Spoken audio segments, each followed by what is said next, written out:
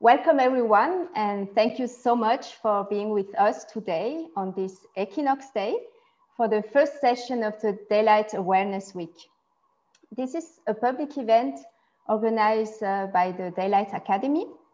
And as the program manager of this organization, I have the great pleasure today to open this series of virtual talks. Before we start, let me just say a few words about what is the Daylight Academy.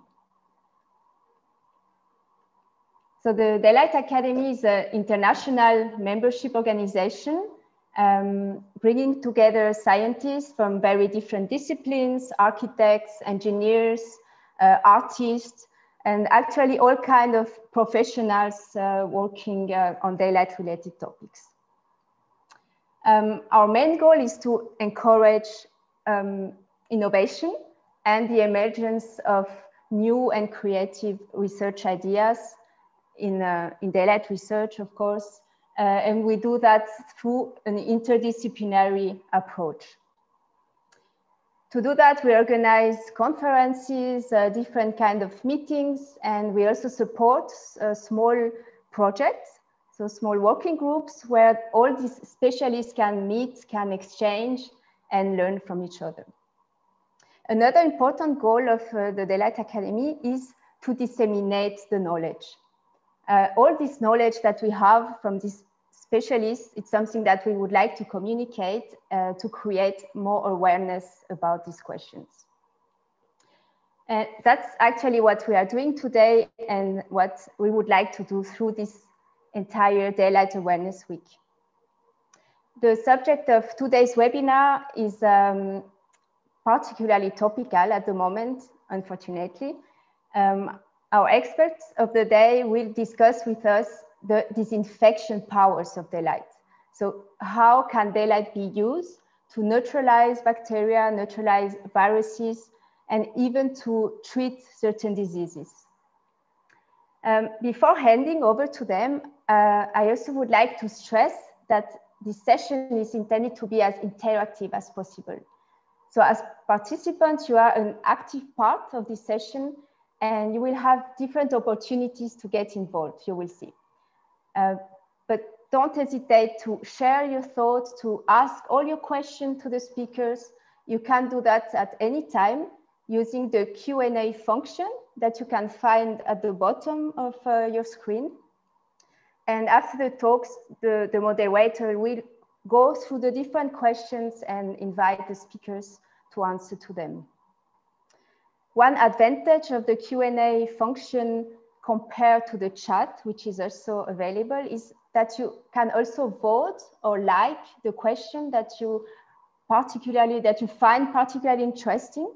And I really invite you to use this function because the question with the most likes will be prioritized. So they will appear on the top and this will help the moderator. And that's why we really ask you to use this Q&A for your questions and not the chat.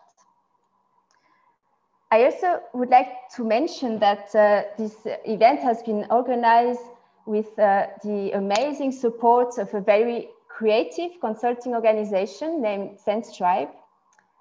We have with us today June Stefano and Laura Grassi.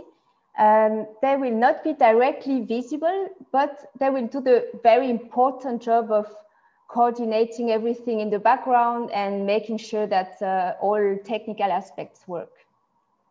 We also have the chance to have a third member of CEST, Marina Roa, an extremely talented illustrator. She did, for example, all these images that we have for the event. And she will do what they call visual harvesting.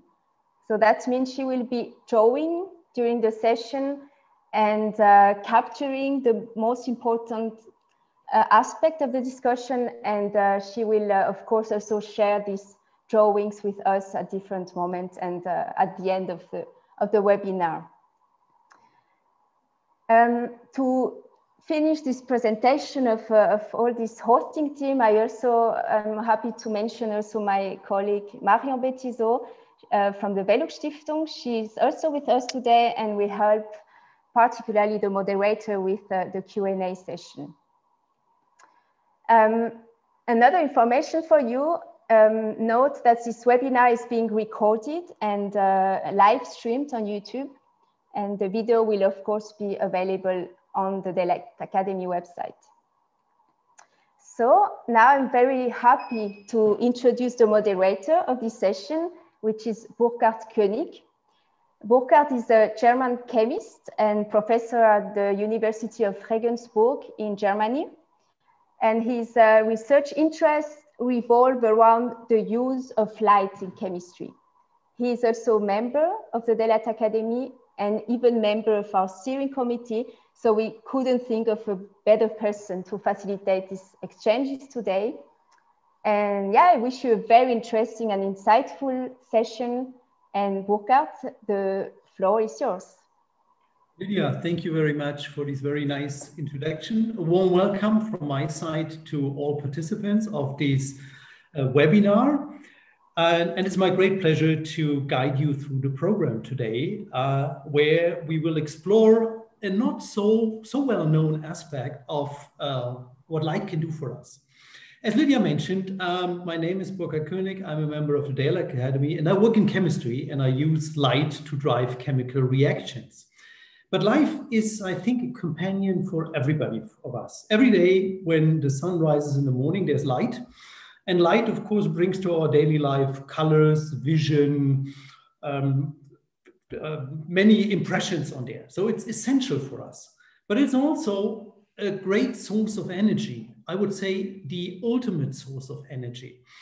When you think about where the energy of life comes from, this is light harvested by plants, and any biological process on Earth relies on this energy harvesting on there. Of course, we also know technical processes that harvest light energy like photovoltaics or solar thermy to harvest heat energy or wind energy as a secondary source on there. Today's seminar here will address a very different area. We will look what light can do for health. So how we can use light energy to kill bacteria, to fight germs. And I think this is, of course, particular, as Lydia already mentioned, in this year, a very, very important topic for us. I'm therefore very, very happy to have three experts today here presenting different aspects of what light can do for health. And I welcome today Sara Beck, who's joining us from the US, Wolfgang Bäumler and Maake on there. Great having you here on the program on there. That's fantastic. As Lydia mentioned, we would like to have this program very kind of dynamic and interactive. That's important that you're not just listen. And therefore, please make use of the question and answer section. And I already see there is already the first question, and we will come back to this very soon. We will monitor the questions, and then as Lydia mentioned, we will kind of pick some and then address it to our speakers. Use the Q&A question also during the talks when everything we would like to address or we would like to highlight on there. Before we now start with the presentations, I would like to start with the interactive part with you. And we have a few questions to you as an audience. And to address these questions, we will not use the Q&A section of this of the webinar tool here. We will use a slightly different tool, and that's called a Mentimeter, because we would like to have your impressions a bit more visual way. And here's the information that you need. Take your smartphone or any other device you have access to and go to menti.com, www.menti.com, and use the code that is shown here. This is 2136720. If you put in this code, you will then see this question that we have here appearing on the screen on there, and we are asking for your answer. What is the first word that comes to your mind when you think of daylight? Is this whatever, morning, or is this colors, or is this sunrise? Or here comes the first answers. And you see, we get a lot of things. circadian rhythm, of course, this must be a chronobiologist, no? Having this intention on their health is definitely important. Happiness, I think that can become even a little bit bigger here on the screen on their outdoors, warm. What we see here, light is associated with many very positive things on there.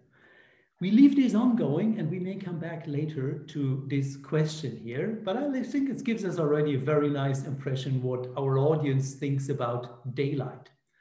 Let's move on to the next question that we have to you, because we would like to know what you know already about the methods of disinfection involving daylight. Just give us an idea if you are very familiar, extremely familiar, so you are the expert, or you haven't heard about this, because this helps us to see who is listening, and this helps also our speakers. So I see we have a very few experts. We have a few people who are interested to really learn more, and some people in the middle know a little, but would like to increase the knowledge. I think that's perfect for our, you are the perfect audience for this webinar on here. Let's move to the third and last question we have to you. What do you hope to get out of this session? Just give us a quick quote. That would help us to phrase our expectation a little bit. New information, very good. Learn about something about sunlight. Yeah, okay. Overview of mechanism. Let's see if we get to that detail. Yeah. Learn about the potential of light. I think that is probably something we will definitely address and we will see here on there. Right. Good. Lot of expectations. And with this expectation, let's start with the program. And we start with our first speaker. And let me introduce Sara Beck. Sara is joining us today from the US. And she's an aerospace engineer and worked as a NASA flight controller. So that sounds a fantastic CV. So I like this when I saw this. And very international person. As a Fulbright fellow, she was working in Bangkok at the Asian Institute of Technology, at Switzerland as a Swiss Federal Institute of Science Technology at EBAC. And her interest changed a little bit from space engineering and controlling, I don't know, spaceships to water.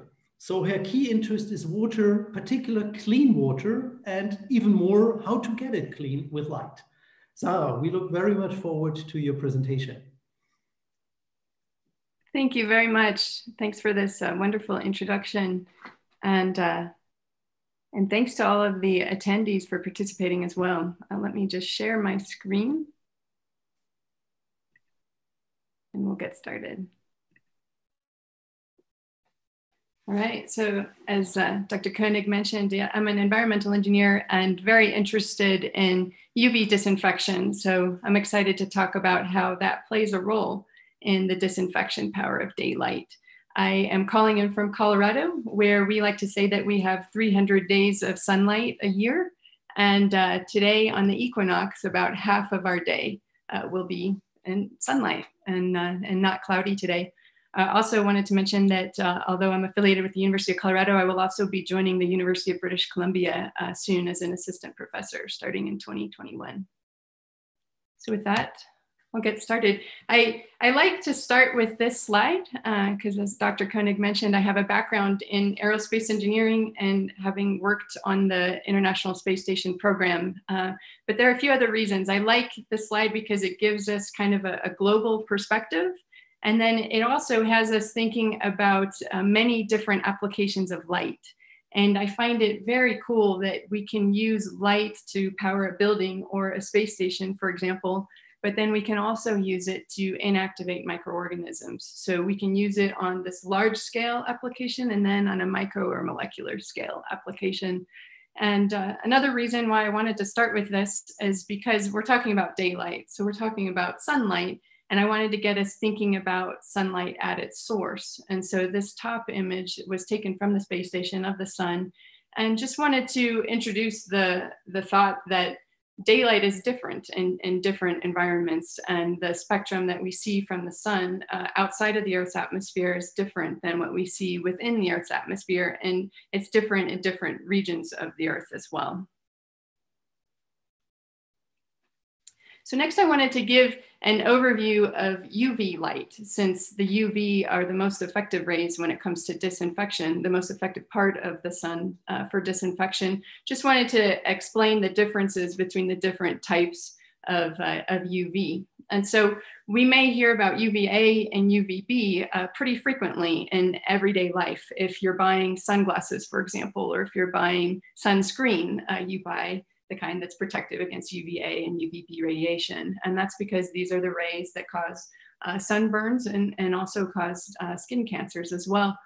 And these rays are emitted by the sun, and they also are the ones that can penetrate the Earth's atmosphere and reach the Earth's surface. So UVA, most of that reaches to the Earth's surface.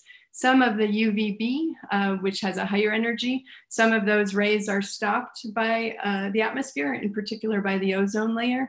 And then there's another group of rays, the UVC, which we don't hear about as much in everyday life, but these are the ones that are very effective for water disinfection. So if you hear about UV disinfection at a water utility, for example, or if you use a SteriPen to disinfect water when you're hiking, these are UVC rays. And those are also emitted by the sun, but get stopped by the Earth's atmosphere. So this spectrum that I show in the bottom left, that shows you the different wavelengths from the sun that are both reaching the atmosphere and then that can be detected outside of it.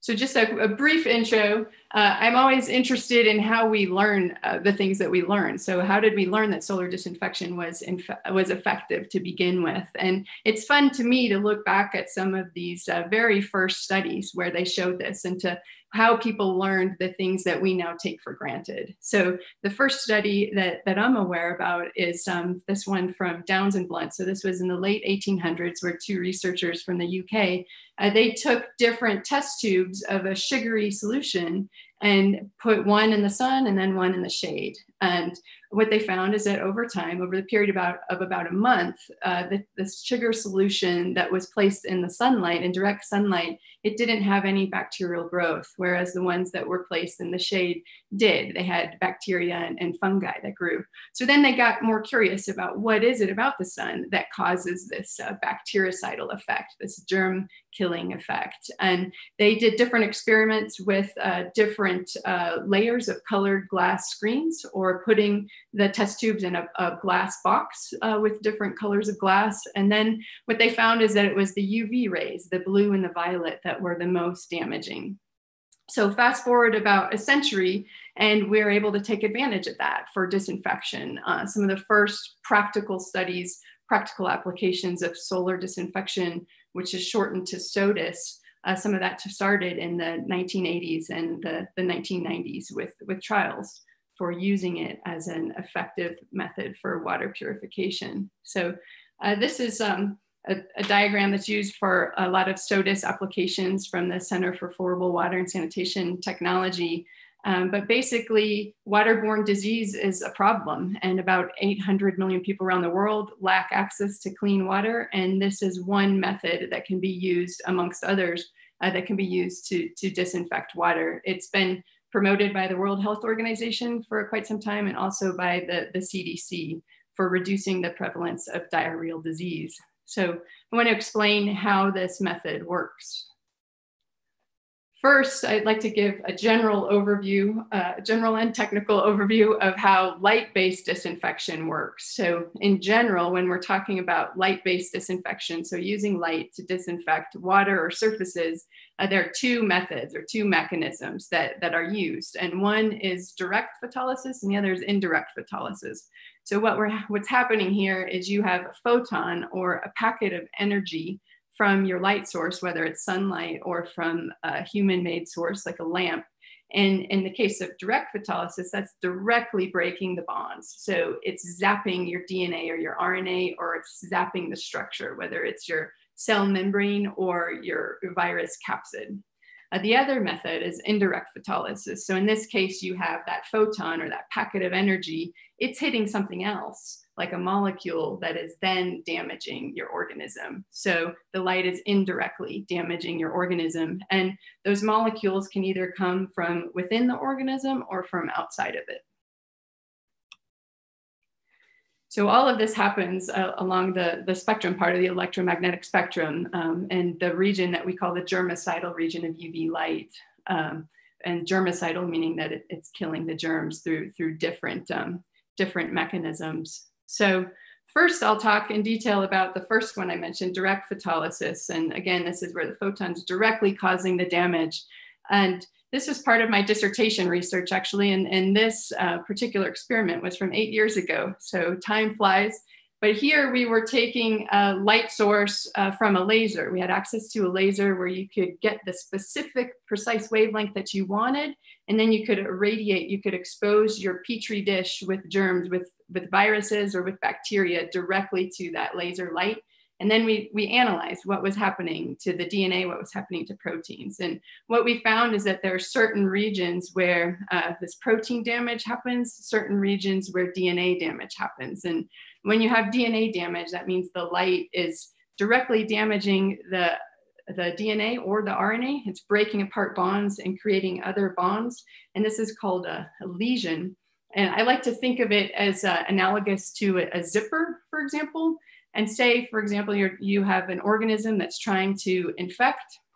And to do that, it needs to replicate its DNA or its RNA. So you have this little enzyme that goes along and makes copies of those strands. Well, if it hits a region that's been damaged, then it can't continue past that region. So to me, that's sort of like you're trying to zip your winter coat and it gets stuck on a tooth that's been damaged. To me, this is kind of similar to how the mechanism of direct damage to DNA works. And like I said, this is happening on the spectrum below 300 nanometers typically. So this isn't exactly the region that's being emitted by the sun that reaches the Earth's surface, but look, there's still some just above 300 nanometers. So between 300, 305 nanometers, we've seen that type of DNA damage and those bonds being made. So this plays a role, but a very, very limited role in what's happening when you have exposure to sunlight.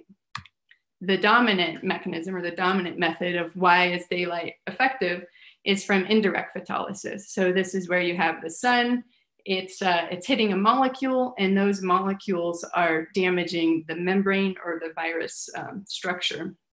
And in this case, I like to think of it as you're creating oxidants. So we hear about antioxidants a lot. In this case, you're creating oxidants. So you're creating molecules that need an electron, and they go stealing electrons from things like the membrane or the capsid, and that damages your microorganism. And that is why it's effective. So how can we use this? How do we use this and take advantage of these processes for solar disinfection? Well, what we do, or what you can do, and what is promoted, especially in communities in low to middle income countries where the need to purify water is urgent.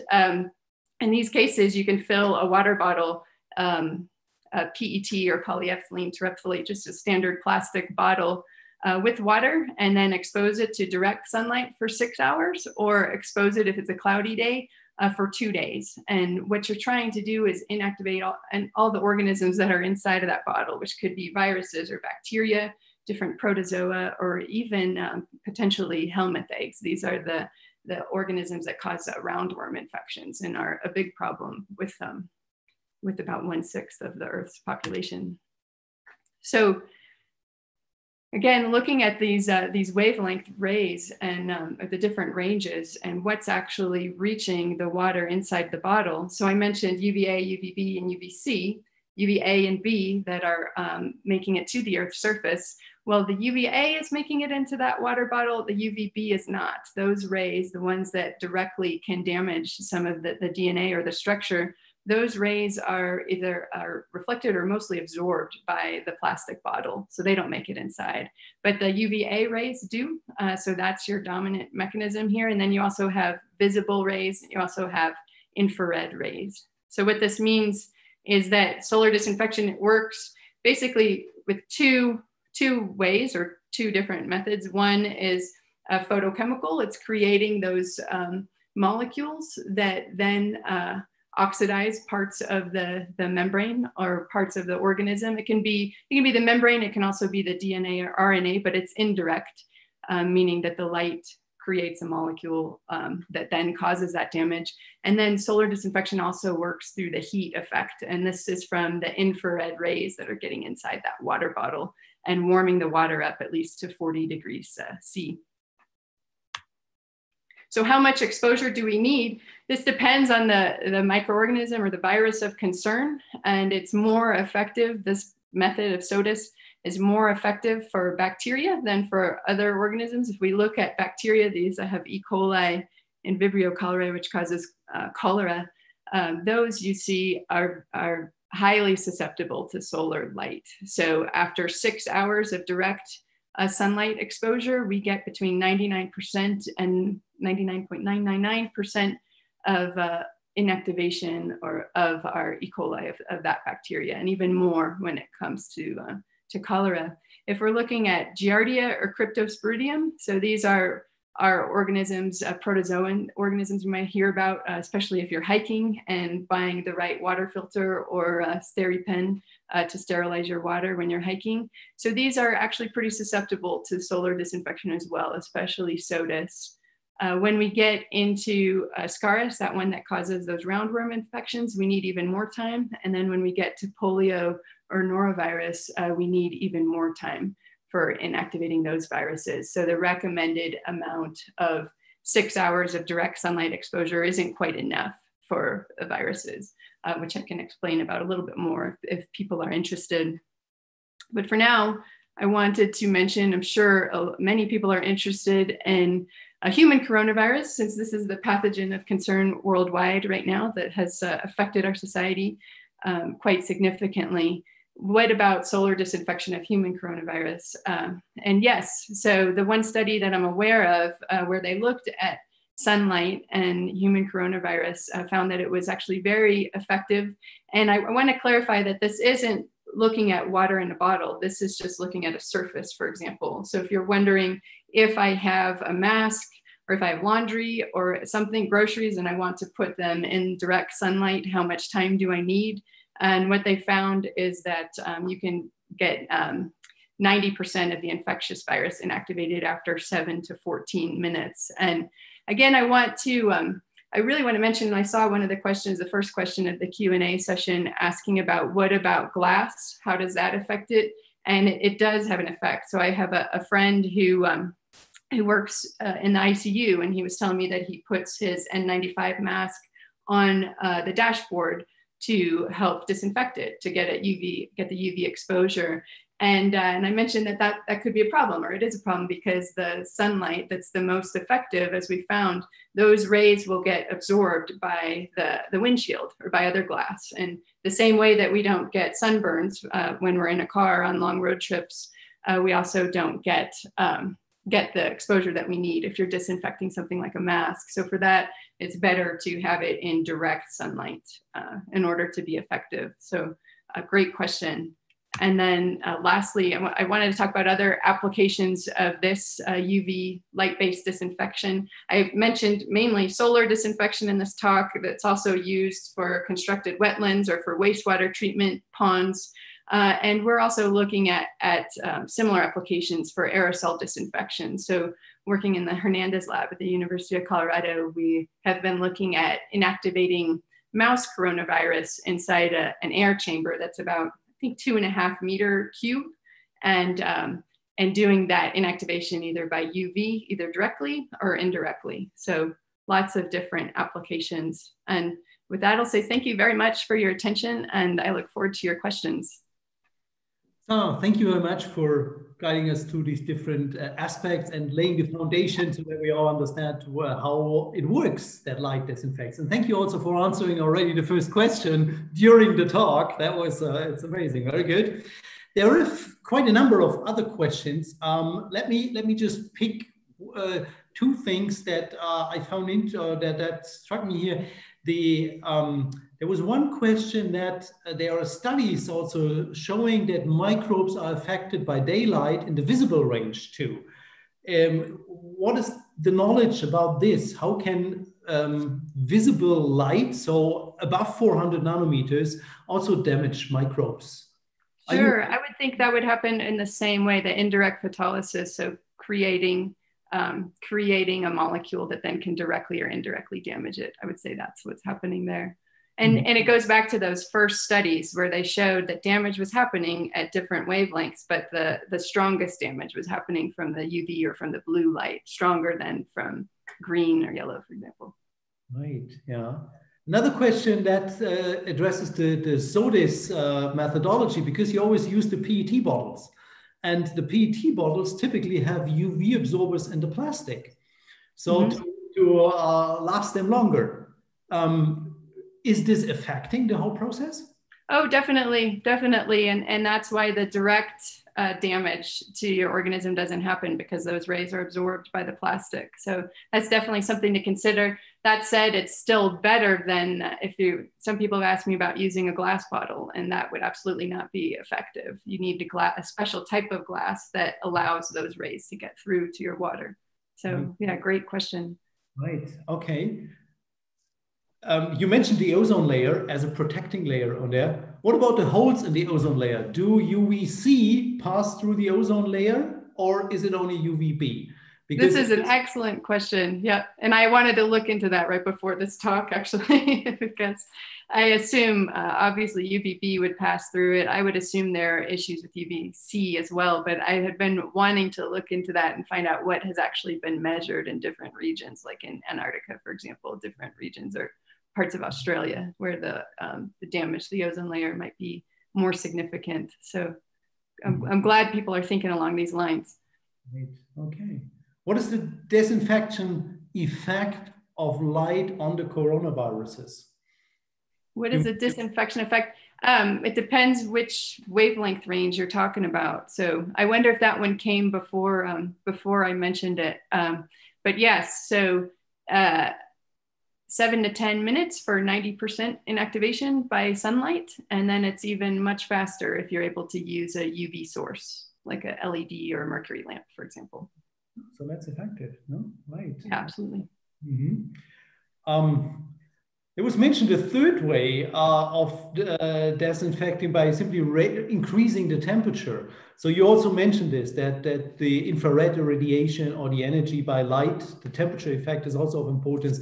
When you look at these different effects, how important is the temperature effect in comparison to the reactive oxygen species and others? Oh, good question. I don't know if I could quantify that easily, except to say that even in studies where the temperature was kept constant or colder or below that 40 degrees Celsius, we still see a high inactivation. So, but obviously it helps. And then if you have both the combination of the wavelengths that are doing the reactive oxygen, creating the reactive oxygen species, and the temperature, when you combine the two of them above a certain temperature, you even get synergistic effects where you have more of an impact to your bacteria or virus than if you just have one or the other combined. Okay, so let me have one more question here. Does the power of disinfection reduce, increase depending on season and where one finds himself, herself in the world? I would assume yes, but maybe you can comment a little bit more. Absolutely, absolutely. That's a great one as well. And wanted to mention that, yes, of course, depending on where you are in the earth, which latitude you're at, and then which season, how much sunlight you have. Yeah, that's an important thing for applications of solar disinfection. And it's also a challenging thing for researchers is how do you standardize that? If you have someone doing experiments at 40 degrees latitude or someone in the tropics, the experience will vary. So yeah, excellent point, and something to take into consideration. Right. thanks a lot for the presentation and the discussion on there. I would like you to look in the question and answer session. Maybe you can answer a few of these things directly on there that we could not address here in detail, but we will come back and discuss together with our other speakers at the end of the session the bit more global picture of things. Thank you for now and see you back soon. We move on to our second talk, and I welcome Wolfgang Bäumler. He is my colleague from the University Hospital in Regensburg, and let's say untypical for to meet somebody with a physics degree in a hospital, but he is a physicist and works in a medical school, and his interest, he has many interests, of course, light and the impact of light on health, how to use light to improve health conditions. He has also one secret passion, and these are tattoos, not having them, but removing them by light. But this is not the topic of today. Today, his topic will be on photodynamic disinfection. And his research has already made it to the market. So he's a co-founder of a company who is now already bringing products to use light, daylight, to disinfect surfaces on the market. Wolfgang, we're looking forward to your talk. Thank you very much, Burkhard. Welcome also from my side. I just have to switch on my screen here to show you the first slide.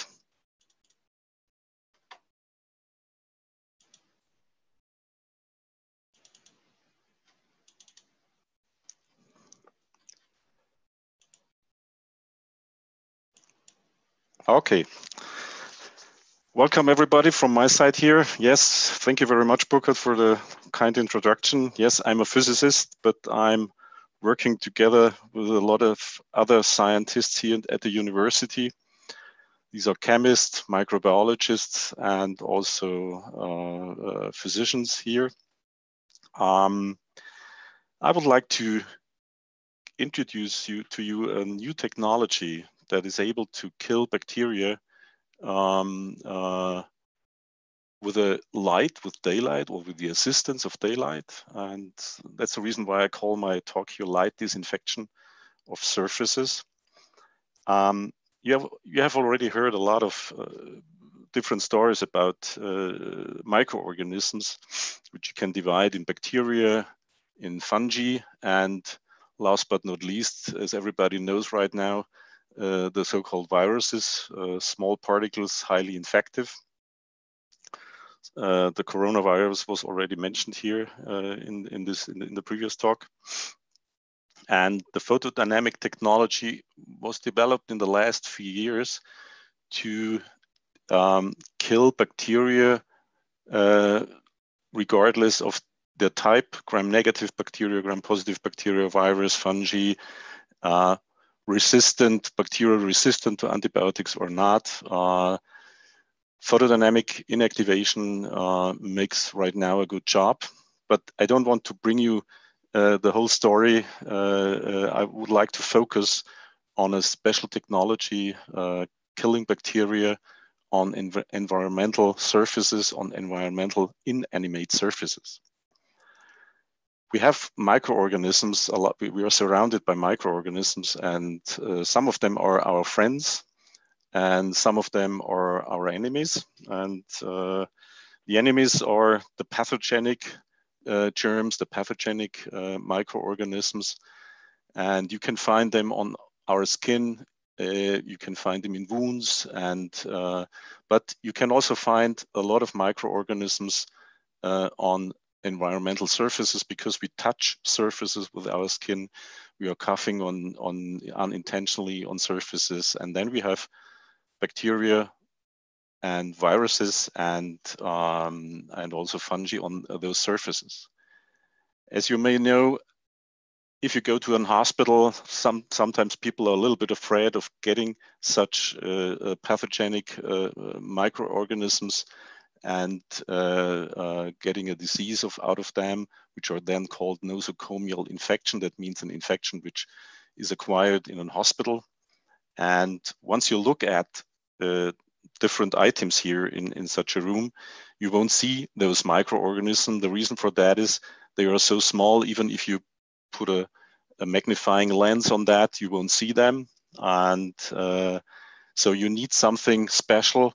You need a microscope, something like an electron microscope, which can magnify those microorganisms sufficiently so you can see them. And what you can see here are so-called Staphylococcus aureus on a surface, and you can see the small droplets here.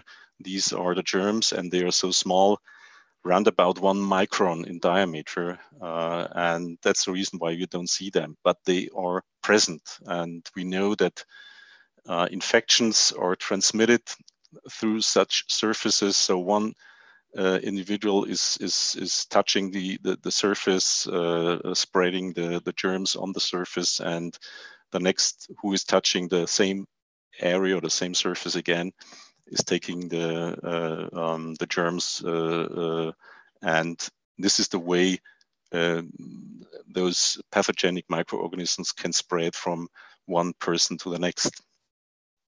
And these are some examples, like bacteria. You may know them, Staphylococcus aureus, for instance, the methicillin-resistant Staphylococcus aureus, which is, I think, the shortcut is well known, the MRSA.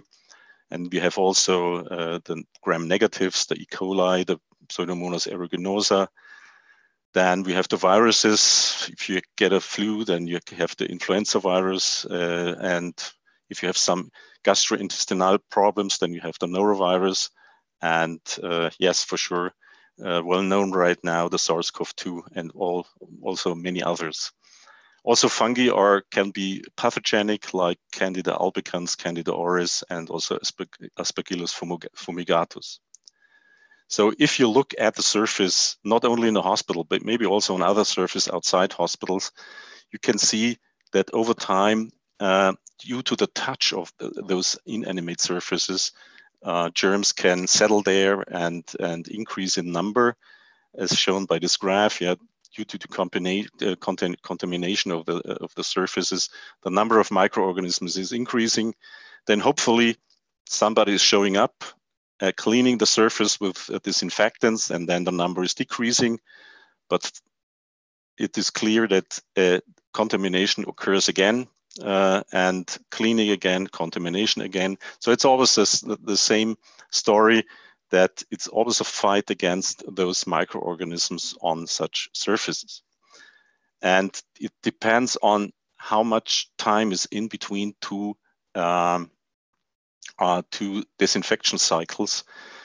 It may last hours or even days, depends on the surface, depends on the location, whether these numbers of microorganisms are reduced to a number which is not that the number is not able to cause a transmission of those germs from one person to the next. So keeping the number of microorganisms as low as possible on such surfaces, I think this is a very important goal. So how to do that? So because you can do, or you can reduce the time span, let us say from a few hours to a few minutes. So you wipe or you disinfect the surfaces every minute. And as you can understand, this is time consuming, this is impractical, and it does mean a lot of costs. So this is not really practical. So that's the reason why we had found another solution. And we developed on a scientific base, first of all, a so-called antimicrobial coating, which efficiently inactivates the microorganisms on these coatings, thereby on the surface, which acts not from time to time, so every hours or every day, but it acts continuously, and it acts autonomously, and creating something like a so-called self-sanitizing effect. What should the coating deliver? It should not use hazardous substances, should not use hazardous procedures, and for sure, as you may know, we have a lot of antibiotic resistance in the world. It should not, as a new technology, it should not again contribute to the antibiotic resistance of bacteria. And for sure, it should not harm the environment, because if you coat a lot of surfaces, it should be clear that this substance or this technology does not harm the environment. So come back to the daylight. What we are using is the so-called photodynamic principle. First of all, you start with visible light, with photons, with photon energy. Visible light, as you may know, already explained in the previous talk, is the spectral range from 400 to 700 nanometers. This daylight is, or the energy of this daylight, or the energy of those photons, is absorbed in a special but harmless dye molecule. And then the energy is transferred from this dye molecule to oxygen, to normal oxygen, which is surrounding you, which you are breathing.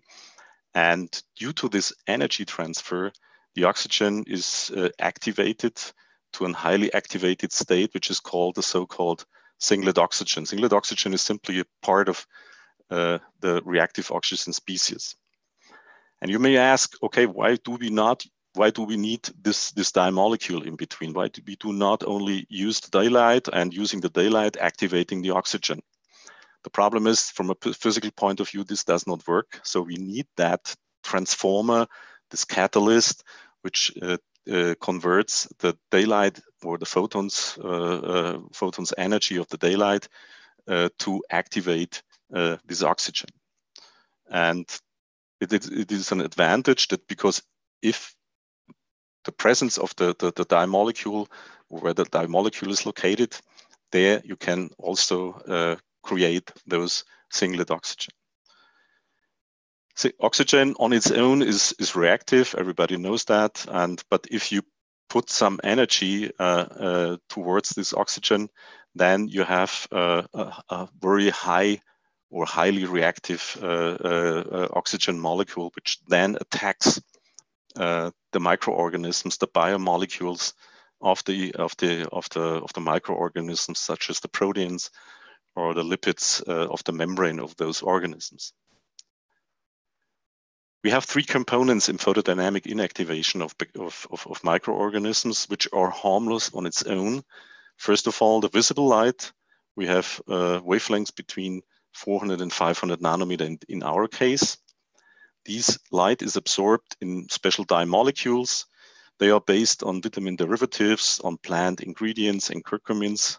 And the third one in this theater is the normal aerial oxygen, which you can also breathe. So all of them are alone or harmless, but the combination, that's important. So if you combine those three components, then you can generate this antimicrobial single oxygen molecules, which really quickly causes oxidative damage of microorganisms. And where the dye molecules are located, for instance, on the coating, there the singlet oxygen is produced. So you have only an on-site production of singlet oxygen to kill the bacteria or the viruses or the fungi, which are sitting on the surface or on this coating. Yes, by the way, this photodynamic principle is rather safe, because it is now used for more than 25 years in medicine to treat tumors and other diseases. How does it work on the surface? So let me show this small card here. You have any surface like glass, plastic, metal, so any surface material from a desk, from a bed rails or something like that. And then you coat it with a very thin lacquer or coating. A few microns is enough. And inside this coating, you have the dye molecules. Although there are dye molecules, this coating is rather invisible. And once the microorganisms are settling on the surface and the daylight is present, the singlet oxygen is generated by these dye molecules in the coating, and the singlet oxygen is escaping this coating, is encountering the microorganisms, and they are killing the microorganisms directly on the surface. And as long as the light, daylight, room light, LED in the visible part of the spectrum doesn't matter, the photons are in this order. The photons are required in the spectral region from 400 to 500 or 550 nanometers. And as you can see here, again, an electronic microscope image. This is a damaged Staphylococcus aureus, which is then killed or which is dying afterwards. So one can say simply, if daylight or room light is falling on such a specially coated surface, then singlet oxygen is generated in the coating and escaping and killing the microorganisms which are settling on that surface. You can do that on any surface, and the big advantage is you can do it as a lacquer, or you can also apply it retroactively. So you can wipe it on this coating. You can wipe it on any surface, and then once it is dried after 1 or 2 hours, then you have this coating, which then acts against different microorganisms. The big advantage is that you only excite them on site. That means you have it only there where the dye molecules are present in the coating, and the singlet oxygen shows a rather short diffusion length, which is the diffusion length is sufficient to reach all the microorganisms, which are very tiny, very small, but which is not too far, so that you have only 1 millimeter above the surface with reactive oxygen species. So you have nothing left in the room or left in the environment. So it's a very limited but very efficient process. So we do not need any toxic or mutagenic substances. You don't need UV light. We use only the normal daylight, room light. It also works on dry surfaces because singlet oxygen is a gaseous molecule which can easily reach even if the microorganisms are stacked on the surface. And yes, there is no resistance against singlet oxygen, for instance, with bacteria. And we have also tested that not only in the laboratory, but also under real life conditions. This I want to show you in the next 2 slides. Yes, we tested this new technology. It seems to be like a nice idea, but so we have to test it, whether it really works. Yeah, a thin lacquer, a thin coating is killing bacteria, is killing viruses, or those fungi. So what we did is we coated different surfaces and loaded them with different pathogenic bacteria and viruses and fungi. I just show you some results from bacteria to compare the pure photodynamic effect. So we used an active coating which contained the dye molecule, and then we compared that with an inactive coating, the same coating but without dye molecules. So we have no generation of singlet oxygen in this coating. And the difference then is then caused by singlet oxygen, which kill the microorganisms. If you count them on both inactive and active, then you can express the result as a reduction of viable bacteria, which is simply caused by photodynamically generated singlet oxygen. As you can see here, yes, if you assist the normal daylight with an LED visible light, then you can achieve the very good effect within 10 minutes, a reduction by 99.99%. But if you switch to normal daylight indoor for 7 hours, then you get more or less the same result. So it's very interesting that you can speed up a little bit. If you use more light intensity in a room, you can a little bit speed up the process. In the same investigations, we also did a field study. So in the laboratory, you can always provide some evidence for some effects, but we like to test that under real life conditions. So we brought this new technology to 2 hospitals here in Regensburg. and tested for 1 year. So we used surfaces in those hospitals with show the frequent touches. Again, one part is or one desk or one room is coated with an active coating, and the other one is coated with an inactive coating, just to show the difference whether bacteria killing or virus killing or fungi killing is really due to the photodynamic effect by comparing those results. Here we detected or we measured, quantified the effect by counting the bacteria per square centimeters, which are sitting on the surface. We use different rooms in the 2 hospitals, like the emergency room or the wards or the ambulance. Yes, and at the end of the day, we had more than 1,000 samples. Half of them are from the active coating, the other half are from the inactive coating. And what we found that the inactive coating, so under normal conditions in a normal hospital, we had more than 6 bacteria per square centimeters. With a photodynamic effect, we could reduce that significantly to less than 2 bacteria per square centimeters. So coming back to this figure, this is the normal situation, but we know that there is a benchmark which says that if 2.5 bacteria per square centimeters, or you have more than 2.5 bacteria per square centimeters, so your nosocomial infection in a hospital will increase. And with this coating in this study, in this field study, we could decrease the number of bacteria below this benchmark, and simply to that coating, which continuously and autonomously kept the bacteria as small as possible. What is the benefit if you reduce the load or the count of the microorganisms on a surface? Usually, if you have a lot of bacteria or microorganisms on a surface, one hand is touching them, the other one is touching this next, and then you transmit the germs through your hands or other items. If you have less bacteria on the surface, then the transmittance is reduced, and we hope that in this case, the frequency of nosocomial infection is also decreasing, and this may help to or assist to reduce infections in human beings. And for sure, this coating is not only usable inside hospitals or inside healthcare settings, it can be also used outside healthcare settings. And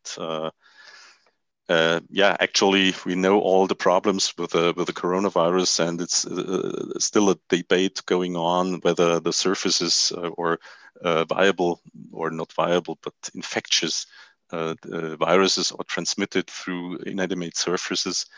But we know that also viruses are killed, enveloped viruses such as the SARS-CoV-2 are inactivated by those coatings.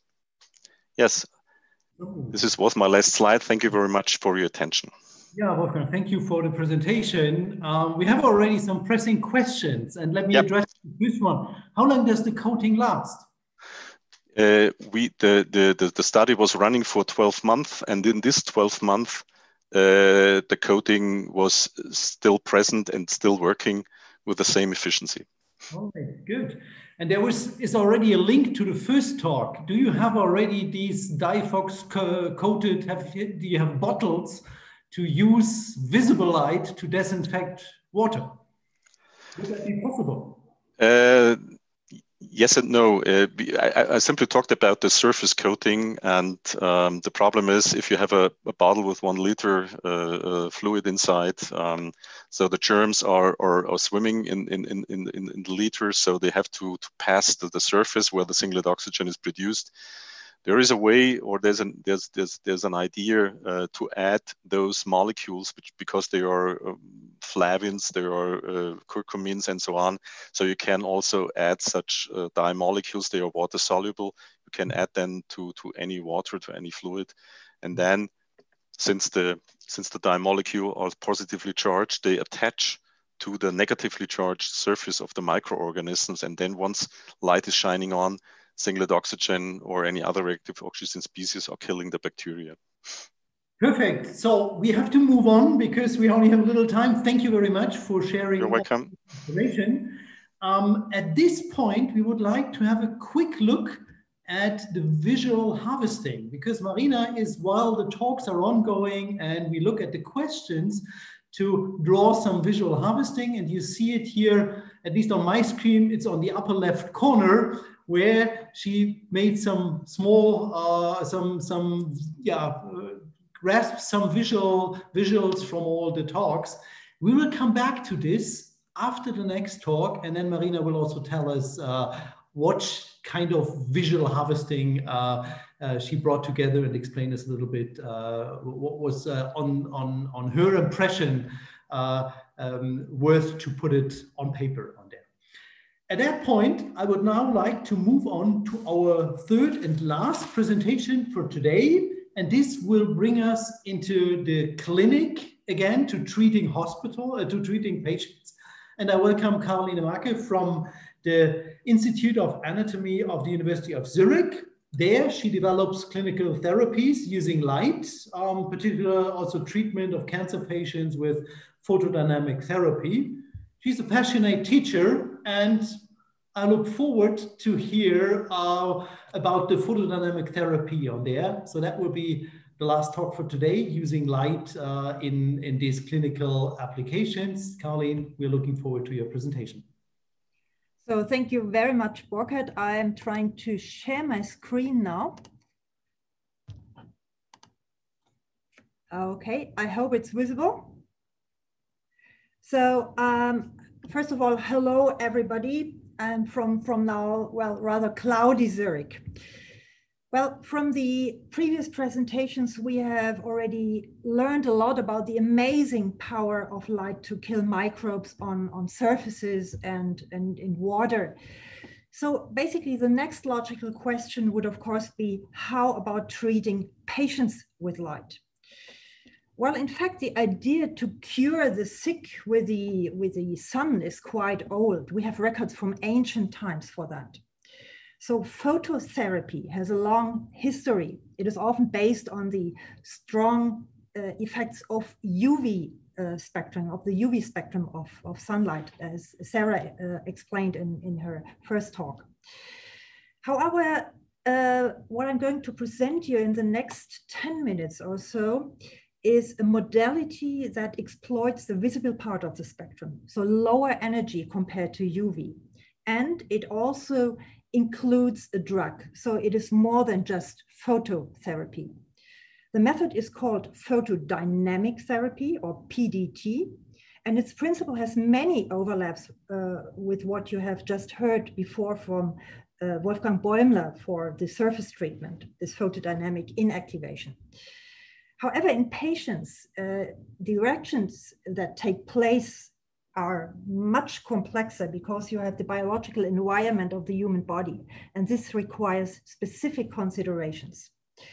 So now, question is, how can I switch? Go to the next one?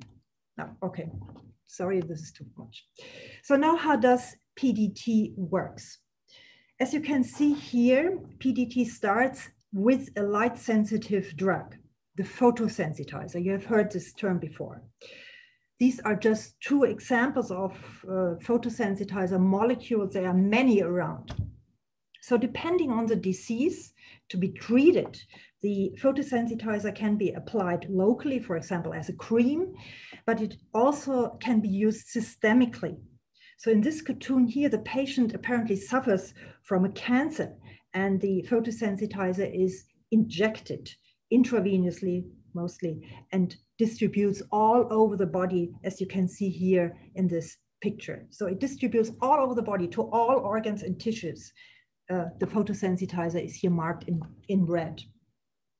So in contrast to, for example, chemotherapeutics, such a wide distribution is not a big problem, since in a large dose range, these photosensitizers are simply non-toxic. You have already heard that from the previous talk. So non-toxic, at least as long as the patient stays in the dark. So after application of such a photosensitizer, the patient has to strictly avoid the light to not get a sunburn because of the photosensitizer accumulating in the skin or in the eyes. So now comes an important point for you to understand. After a while, after the so-called drug light interval, the photosensitizer is mostly cleared from healthy organs, while it has a tendency to stay, to remain in the cancer. And this preferential accumulation of the photosensitizer in cancer cells can be exploited for diagnostic purposes because the photosensitizers are fluorescent. And this method is called photodynamic diagnosis, or PDD in short. However, if illuminated with a specific wavelengths in the visible range, so visible light, a cascade of oxidative processes are initiated in exactly this region, and this is PDT. What happens then is shown here on the right-hand side. You have already seen, well, kind of this graph here in simplified form from the previous talk from Wolfgang. And don't worry, I don't want to go into detail here. This so-called Jablonski diagram is just here to show you and to illustrate that different and very complex simultaneous reactions take place. And they are inducing, well, they are actually induced after this light illumination of the photosensitizer. Basically, energy from the incoming light is transformed or transferred via the photosensitizer to oxygen.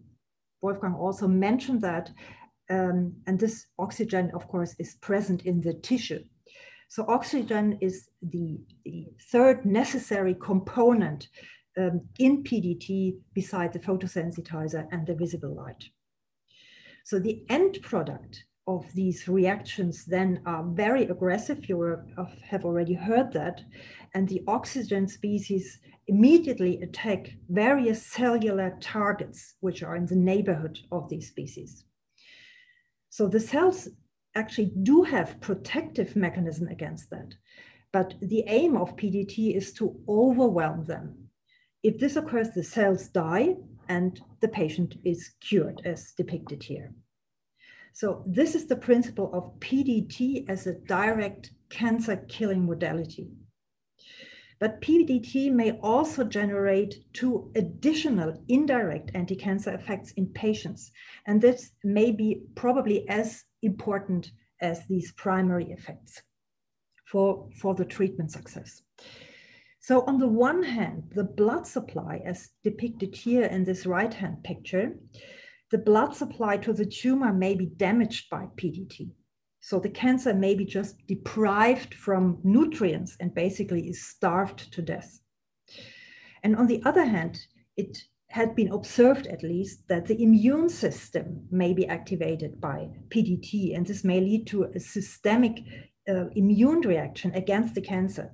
Probably a bit like a vaccine, at least in part. So this is very exciting and not yet fully explored, actually. Okay, this was the hard biochemical, physical part of my talk, and I will now shortly show you some pictures from PDT and from our lab. I'm actually not seeing patients, I'm more in the basic scientific field, so I'm showing you here some pictures from cell cultures, and look how beautiful these photosensitizers are.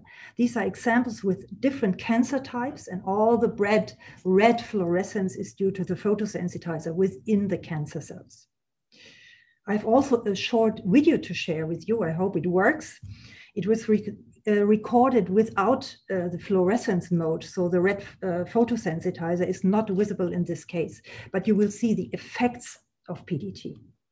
So starting point here is a cell culture with many cancer cells densely packed as a monolayer, but you will quickly see that PDT will cause them to detach and, well, basically to explode within a few hours. So I'm trying to start, I think it works.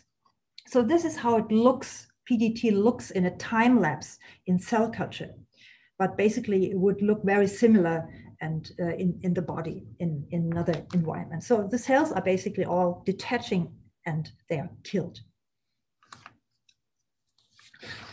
So as a treatment for cancer patients, PDT has many, many advantages over the standard therapies, such as surgery or chemotherapy or radiotherapy. I've summarized the most important ones here on the left-hand side of the slide. So as you have already seen, PDT is non or minimally invasive. It is strictly focused on the region exactly where you put the light. And because of that, it is basically has no or very limited side effects. And patients recover quickly and excellent outcomes have been reported. Actually, here on the left-hand side is an example of one of the earliest anti-cancer PDT applications. It is from 1905. It is mentioned somewhere here. Here it is. And have a look. The skin cancer, which is here at the lip and at the nose, is just gone here at this side. Imagine with the surgical treatment, parts of the lips and the nose would have been dissected, just cut out. Think about consequences for this poor patient for eating and breathing, and look at this effect and this result. Okay. Also, PDT is non-mutagenic and can thus be repeated several times without the risk for the patient. And no resistance to PDT has been reported. In addition, the PDT principle can be applied to basically all types of cells. So it has a really broad application spectrum. And it can be combined with other therapies because there is no interference now. Well, sounds fantastic, right? The reason that you may probably not have heard about this PDT is that it is not a general routine method in the oncology clinics.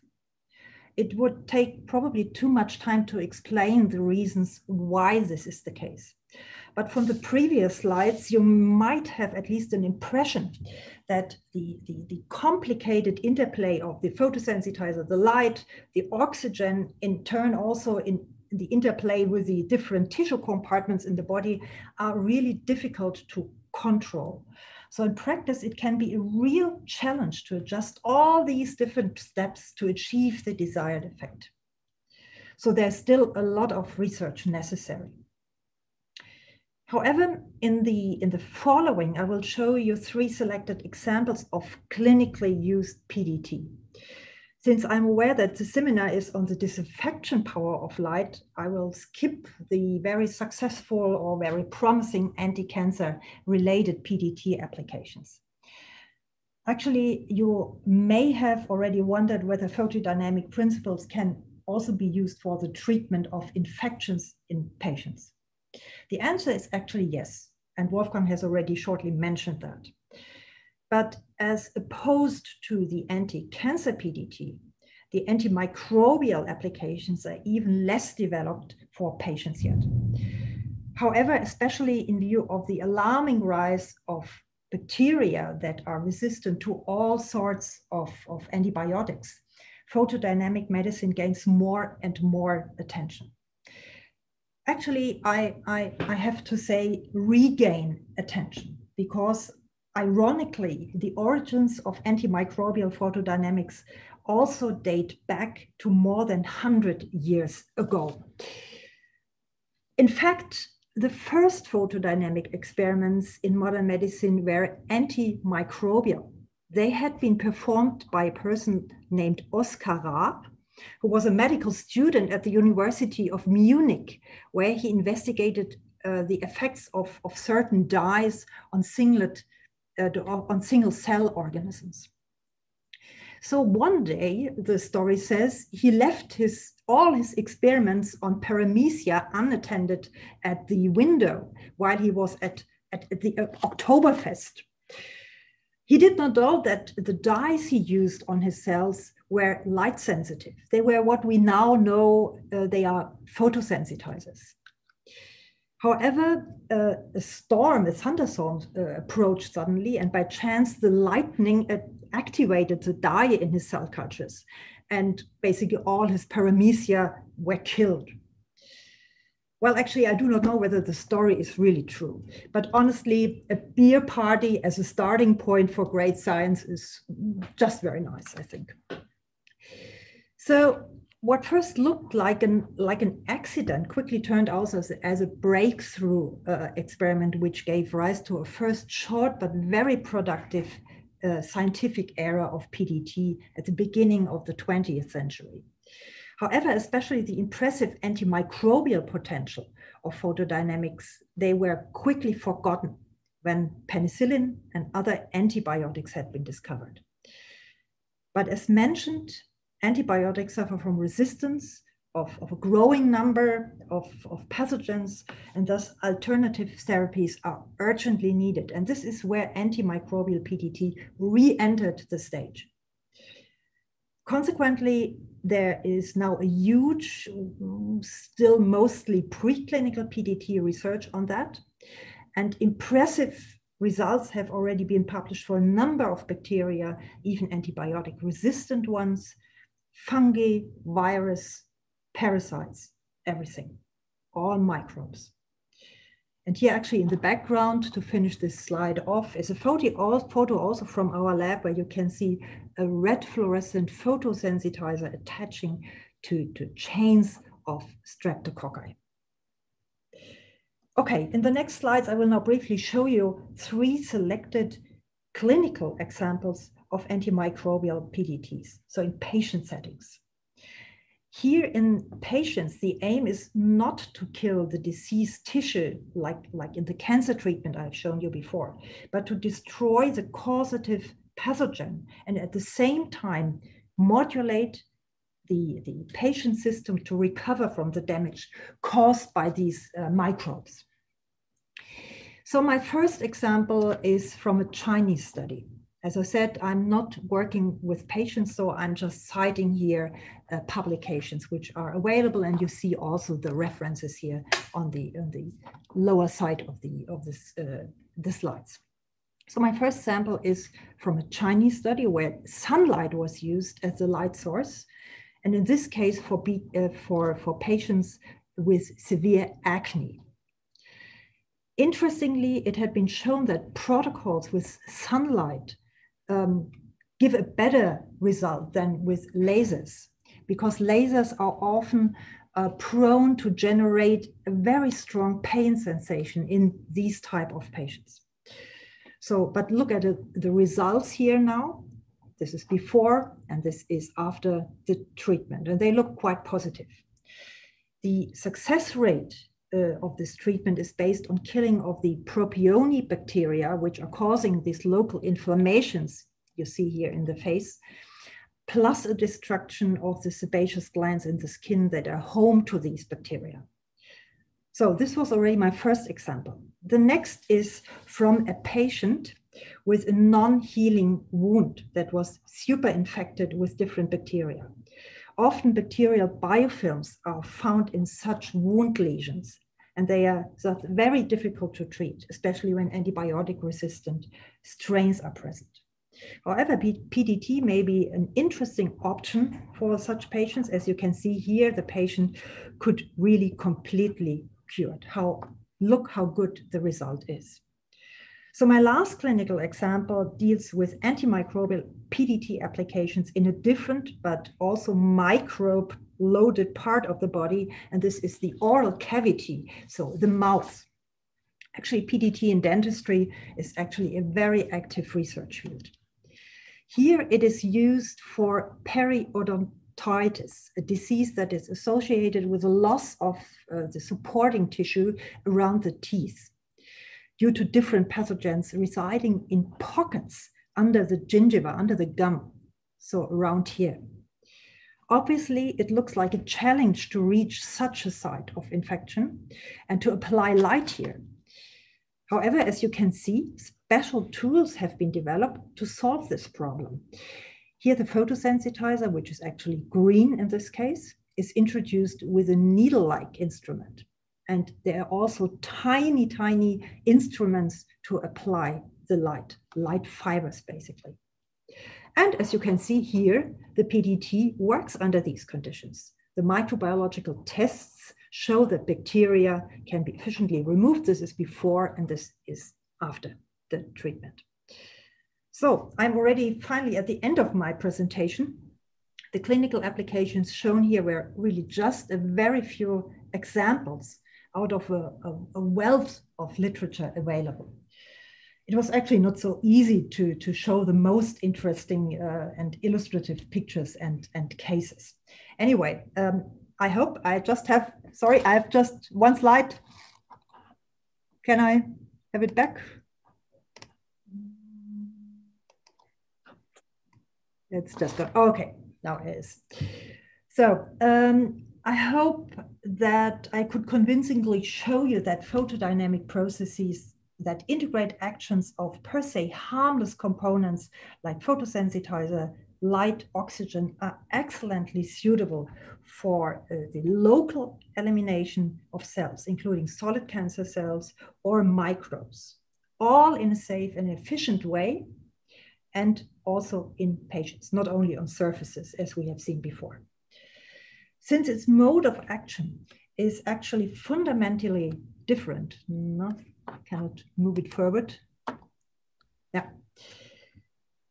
So the actions are fundamentally different from standard known therapies. And since the method attacks multiple biological targets at the same time, it can be used for diseases that currently lack a specific therapy or where current methods fail, for example, because of resistance.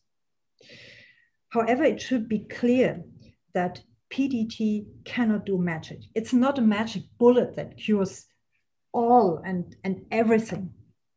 The underlying biochemical and biophysical processes are very complex, as I have tried to show you. They are in part still poorly understood, and they have specific and also inherent limitations. Okay, I'm aware that my presentation contained a lot of information for such a short seminar form. And sometimes I was probably a bit driven away by the fascination for this method. So I thank you all for staying till the end. And I'm of course happy to take your questions. Yeah, Caroline, thank you very much for giving us the insight in the medical use of light and the treatments. There was one question that came up during the talk here from our audience. When you administer the photodynamic dyes on there, how long does it take for them to clear from the body? So you mentioned the point that when it's administered, the patients are light sensitive, but also in the last examples, is there any knowledge about this, how long they stay in the body? Yes, of course. I mean, this is a very, very important point because it indicates how long the patient has to be out of the sun and to stay inside without sunlight exposure. So this is there's a lot of studies on that, but it strongly depends on the photosensitizer. Mm-hmm. So some photosensitizers, which are very effective, they have a very, very slow clearance rate. And so the patients have to stay inside for a very long time, but some are much quicker. So it depends on the photosensitizer. And of course, the idea is to have this drug light interval in an acceptable range, that the patient does not have too long too long, but also that it doesn't have to wait forever. Right. Yeah. So that's a therapeutic window. No, you have to address the body. Right. So I would now like to invite also Marion to come here on stage on there, because we would like from the questions that came up during all three talks, would like to select let's say one or two aspects, and maybe Wolfgang and Sara also join us here for the short panel discussion in a way. So Marion, what question do you think is the most pressing one that came up? Yes, I think first the speakers for answering during the talks different questions. So we have like 33 questions that's been answered for the talk, and there's one that I thought could be also interesting to have the different aspects from different speakers. And it's actually about disinfection in surfaces where there's quite a few people. For example, schools where you have frequent contacts with with the surfaces. So would the diffracts be here very helpful? How could we best make use of daylight and somehow make those places as safe as possible? Okay, I will answer that. I'll try to answer that very shortly. Yes, this coating can be applied to more or less any surface, and usually this is applied, let us say, in the evening where nobody is in the room, and this will dry for after 1 or 2 hours, and then this surface is working for at least for the next 12 months, and then it is important that daylight, room light through the window, doesn't matter. Green, blue photons are important because they are absorbed by the dye molecules in the surface and creating the oxygen species. And so wherever the light is coming from the light bulbs or through the window or other normal room light, it makes the job and is reducing permanently, autonomously the bacteria, the fungi, and the virus on the surface. So it's an automatically running process, and nobody has to take care of that. That's the important story behind this technology.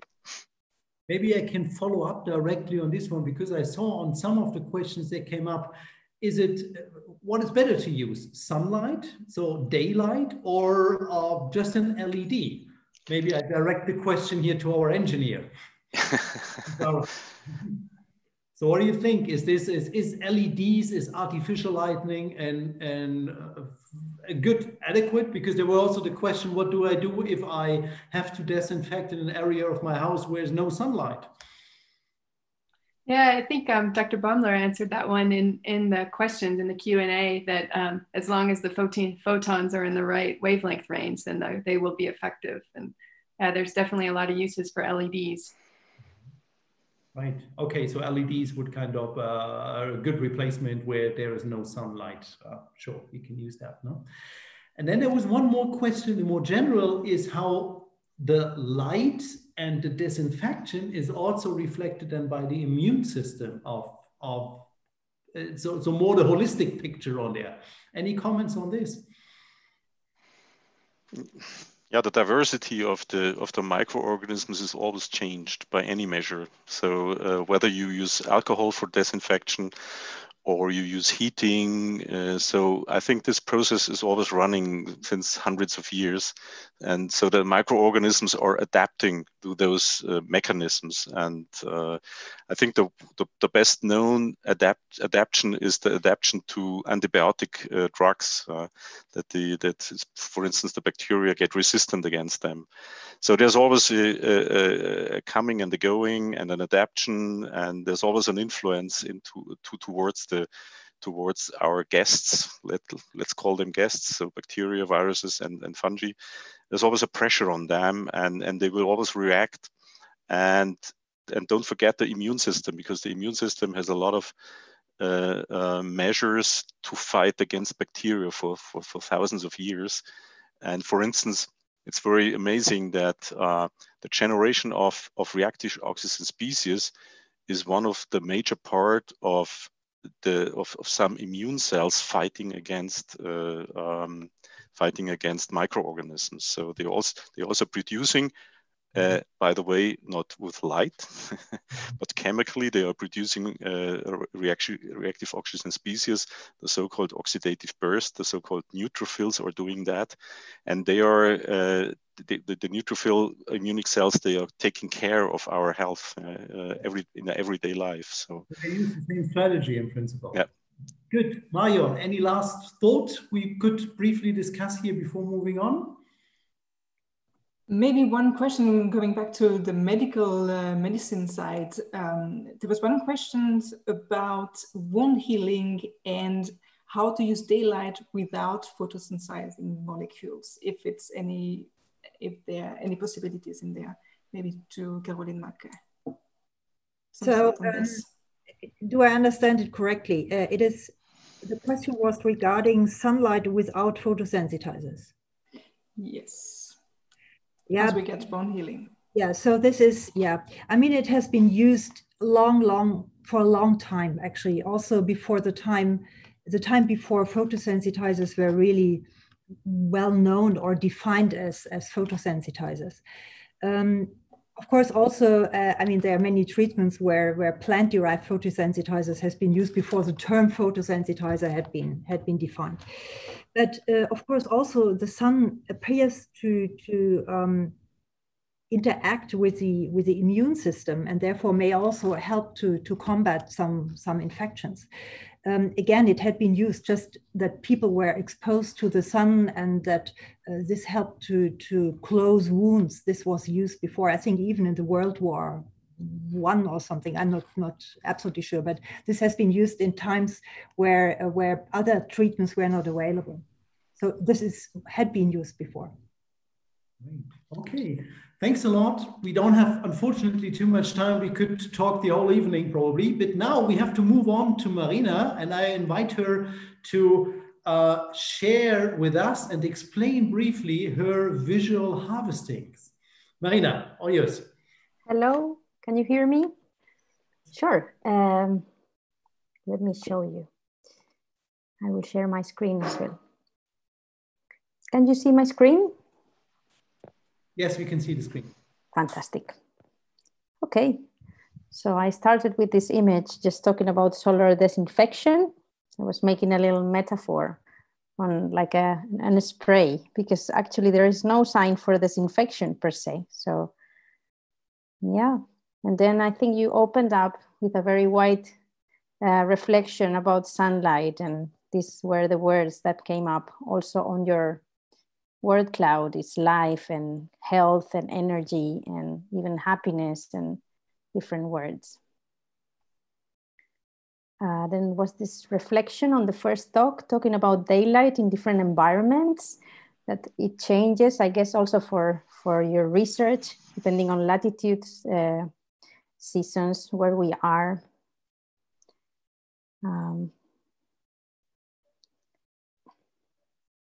You were talking about different ways of disinfection of water and surfaces, about direct and indirect, and which ones were more effective.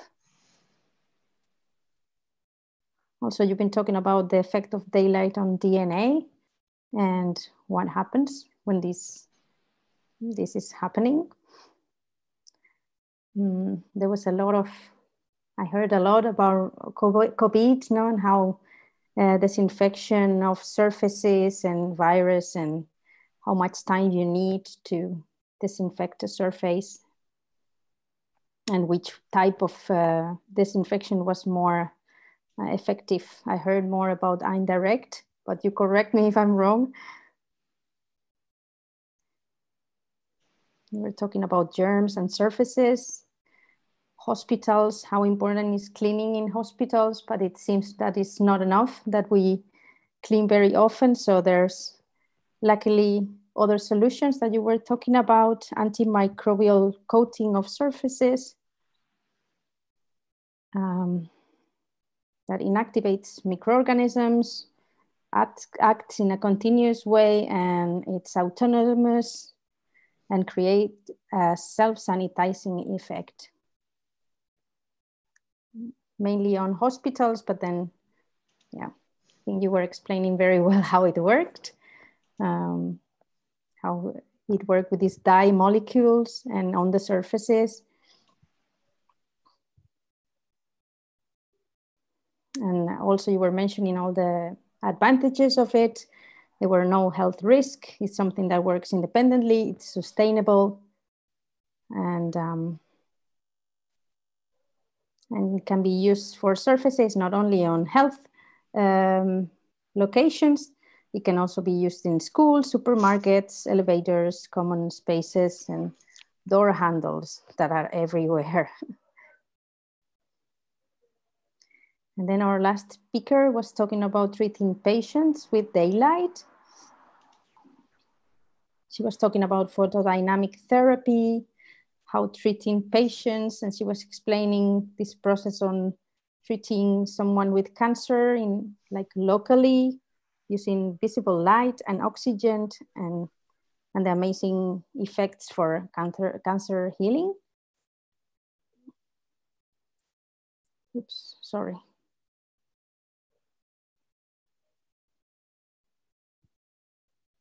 Oh, sorry about that. Let me go there again. We were here, yeah. Yeah, also you mentioned a lot of different advantages. That is a technique that is not invasive, has no side effects, has a fast recovery, is repeatable, has a focused application, no selection of photoresistance, broad application spectrum, and no interference with other treatments or therapies. But also mentioned that there is still a lot of research needed for getting the desired results. And there were many costs of applying this. You mentioned this person called Oscar Rabs, that his thesis and got this breakthrough. And different clinical examples that you applied this therapy for acne and for periodontitis and infected diabetic foot. And the big potential of photodynamic therapy on anti-cancer, antimicrobial regime. And it's something that we can apply when other treatments are not being successful. And I think that's what I got from all of you. Thank you so much.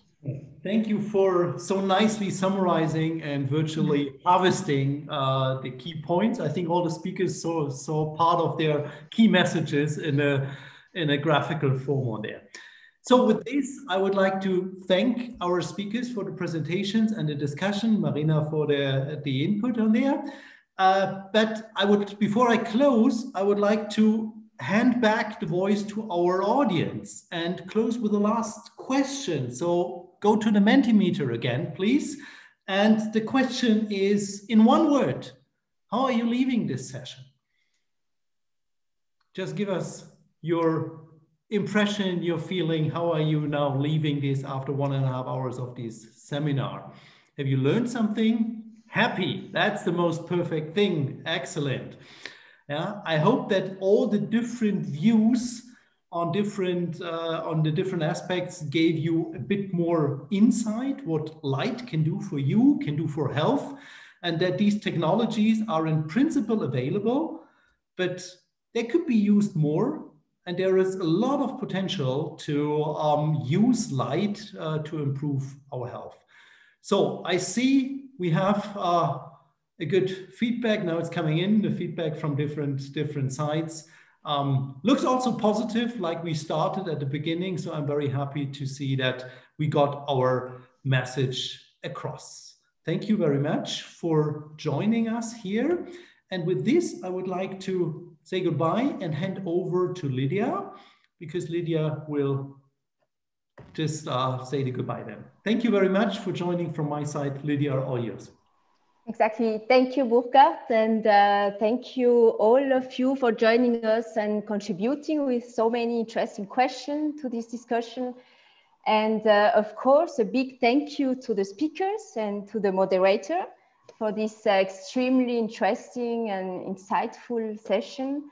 And before definitely closing this webinar, I just want to let you know that the Daylight Awareness Week continues tomorrow and the day after tomorrow. We have 2 other great webinars coming. And let me just share my screen to show you better. Here we are. So tomorrow, exactly. Tomorrow we have 4 fantastic specialists of chronobiology, circadian rhythms, and sleep research who will explain us how the lack of daylight can affect us, can affect our health. And on Thursday, it will be the third and the last session. And it will be a roundtable with 6 excellent speakers representing very different disciplines or fields, ranging from urban design and engineering to art and ecology. And the idea of this very interdisciplinary webinar is to discuss how all this scientific knowledge that we have about the benefits of daylight can be applied to make our cities and our built environments healthy and sustainable. So a very interesting topic too. And if you haven't registered yet, the good news is you still can. You just have to go to the Daylight Academy website and you will find all information there. And of course, if you have questions, don't hesitate to contact us. You have here the email address and the website. So thank you so much again. Have a nice evening and see you tomorrow.